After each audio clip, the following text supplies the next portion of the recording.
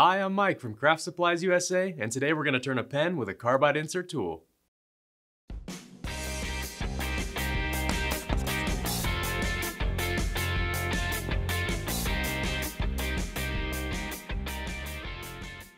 Pen turning is always evolving, and one recent development is the carbide insert tool. These tools use small, replaceable carbide cutters set in a square tool shank, and when the cutter gets dull, you simply rotate to a fresh cutting edge. Carbide insert tools offer several advantages over traditional tools. They don't require a grinder for sharpening, and they're very easy to control.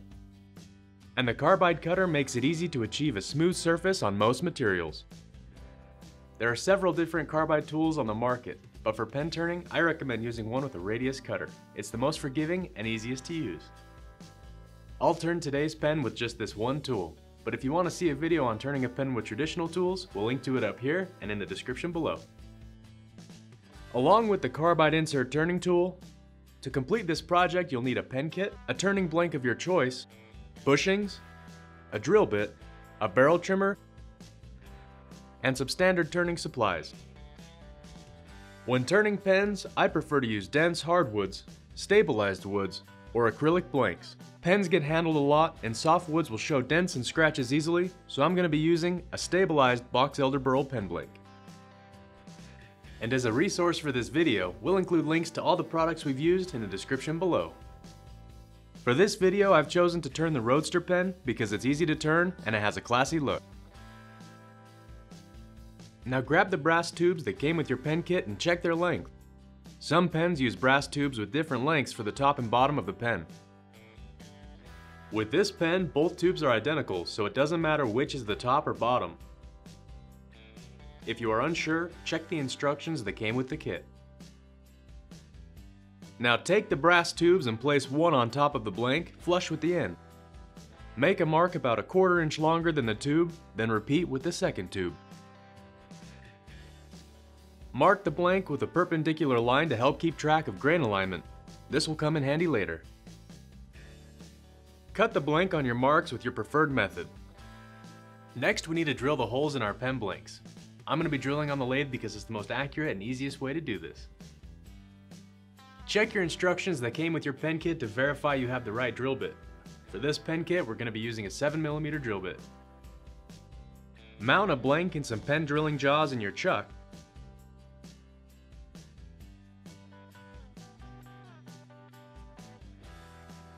Then with the lathe running at about 2000 RPM, use your carbide tool to square the end of the blank.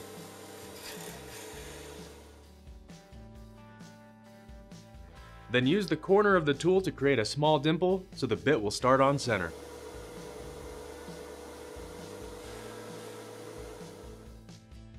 Secure the drill bit in the tailstock using a drill chuck and move the tailstock up until the bit is almost touching the blank, then lock down the tailstock. Now turn the lathe speed down to around 500 RPMs. Then advance the bit slowly by turning the hand wheel on the tailstock. Make sure to stop and back the drill bit out every 1/2 inch or so to clear the chips, keeping the blank from overheating. Continue until the bit exits the back of the blank. Then repeat with the second blank.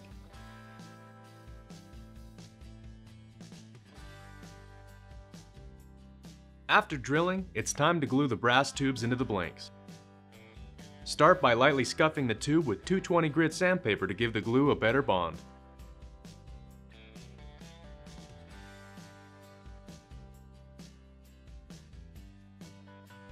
You can use epoxy or CA glue, but I prefer a thick CA, also known as cyanoacrylate glue, because it doesn't require mixing and sets very fast.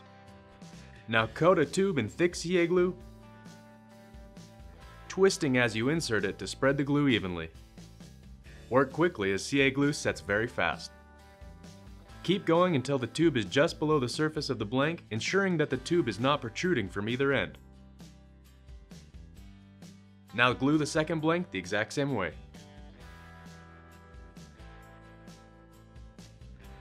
You can wait a few minutes or spray with an activator to set the glue instantly.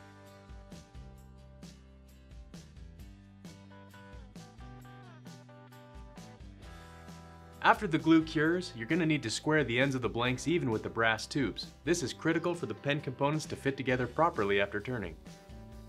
To make this step easy, we'll use a barrel trimmer, which is a mill mounted on a precisely sized pilot shaft that fits into the brass tube. In this case, we'll be using a barrel trimmer with a 7mm pilot shaft.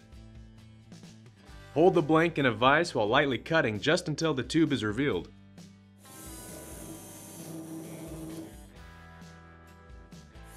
Don't cut too far or the pen will be too short, which will cause problems during assembly.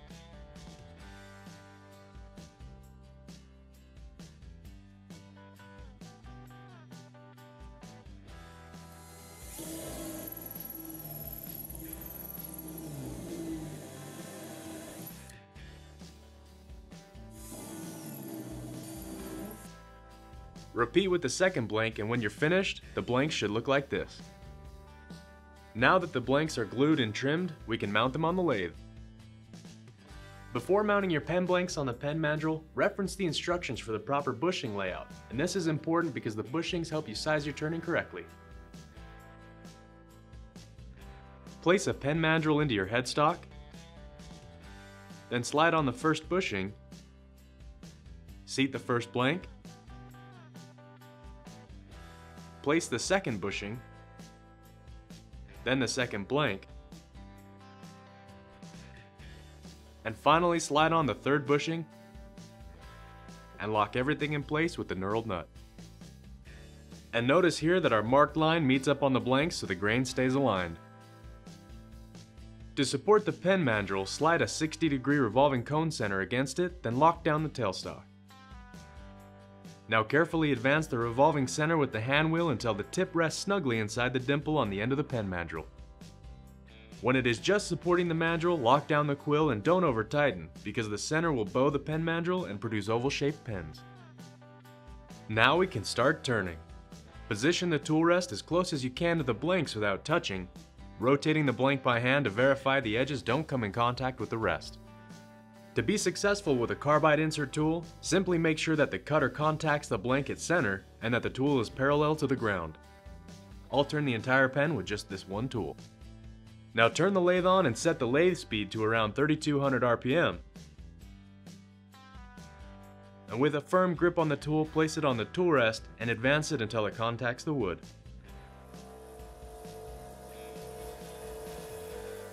Move the tool from side to side, keeping it level,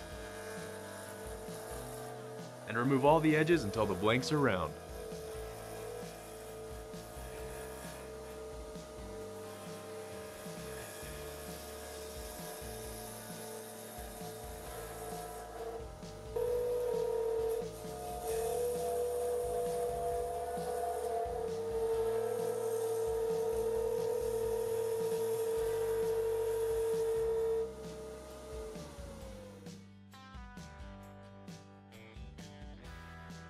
Once the edges are knocked off and the blanks are round, move the tool rest a little closer for safety. Again, keep a firm grip on the tool and move it back and forth, taking light cuts with each pass.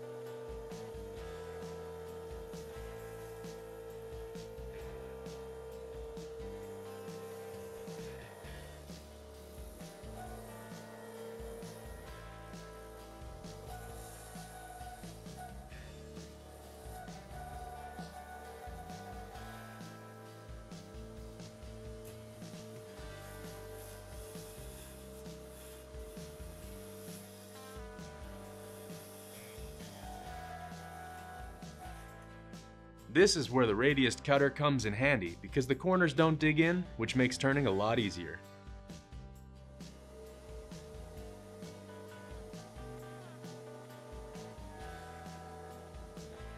Keep an eye on the bushings as you turn, because not only do they hold the blank in place, they're also an excellent gauge for the finished diameter of the pen.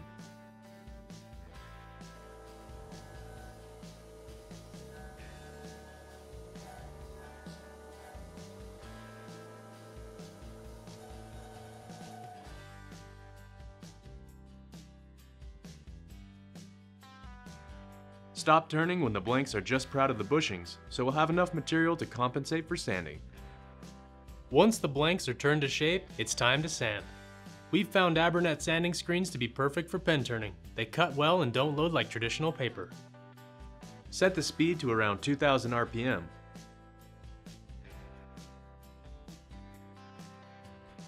With a carbide insert tool, the final cut is very smooth, so I'll start with 320 grit. Sand with light pressure, moving the paper back and forth constantly across the blanks.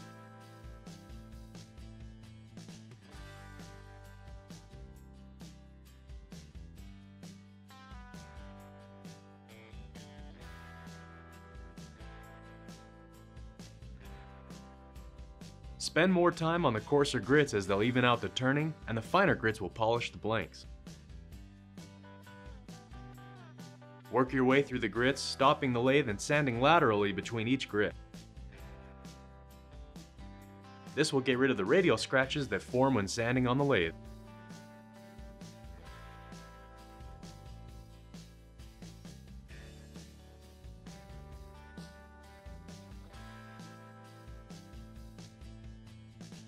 I'll sand through at least 600 grit. Once you're done sanding, choose a finish for your pen that looks good but will hold up well to repeated handling. My preferred finish and the most durable is a CA pen finish, which is applied by building up thin layers of CA or superglue. We'll cover the basics here, but if you want a more in-depth video on CA pen finishing, we'll have a link here and in the description below. Start by swapping your bushings with the non-stick pen bushings to prevent the blanks from being glued to the bushings.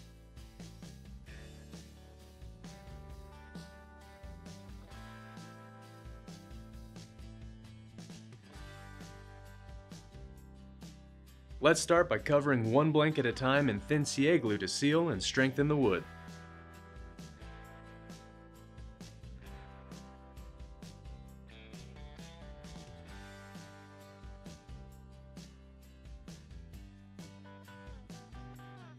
Then lightly spray with activator to set the glue.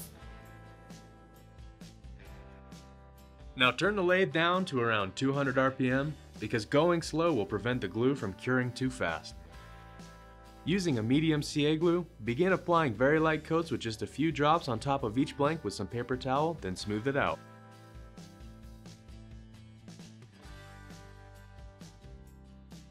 Spray lightly with activator and wait a few seconds before the next coat, making sure we're only working on one blank at a time so the glue doesn't set too fast.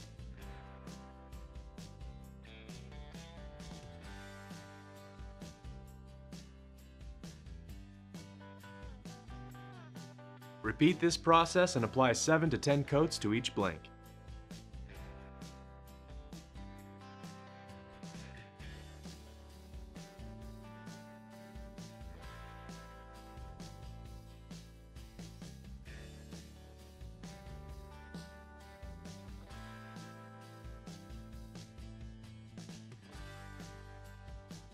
Once you've built up a thick CA finish, it's time to smooth it out with some fine grit sandpaper. I recommend microsurface pen finishing pads because they're very easy to use and produce a glass-like finish. Bring the lathe speed back up to 1500 RPM, then dip each pad in water starting with 1500 grit. Move the pad back and forth across the blanks for a consistent finish. The lowest grit is the most important here, so make sure the finish is nice and level before moving on. This might take some time, but it's well worth the effort. Now stop the lathe and sand laterally between each grit just like before.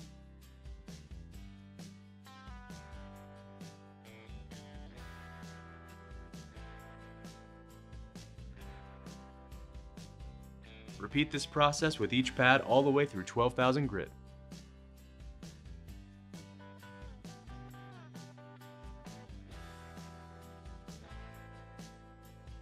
Once you've sanded through 12,000 grit, add a small amount of hot plastic polish to a soft cloth and gently apply it to the blanks for a beautiful shine.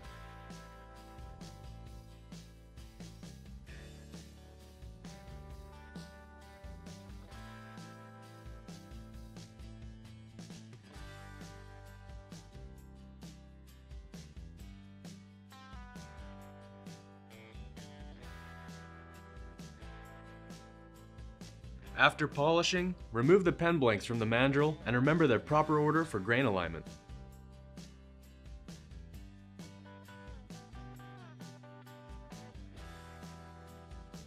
The ends will likely have a small amount of CA glue on the end that can be removed by hand using some 1500 grit sandpaper.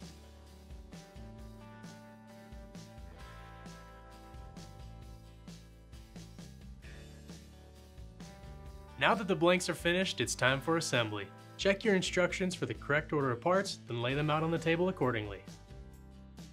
The pens we sell are all held together by press fitting the parts into the brass tube. Therefore, gluing the parts together is not necessary.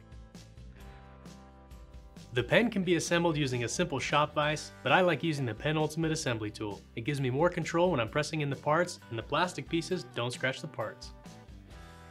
It's a good idea to start the parts by hand to make sure they're square, then finish with the press. If a part gets pressed in at an angle, it can split your turning or crack the CA finish, so use precision here and avoid any mistakes.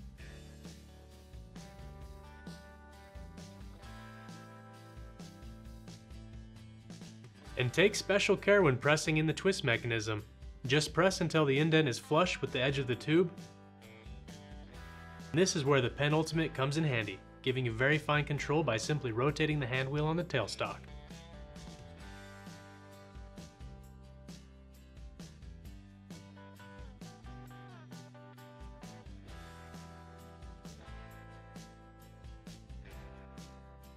Once the parts are all pressed in, align the grain with a simple twist and you're done. Your Roadster pen is now finished and ready to show off to your friends and family.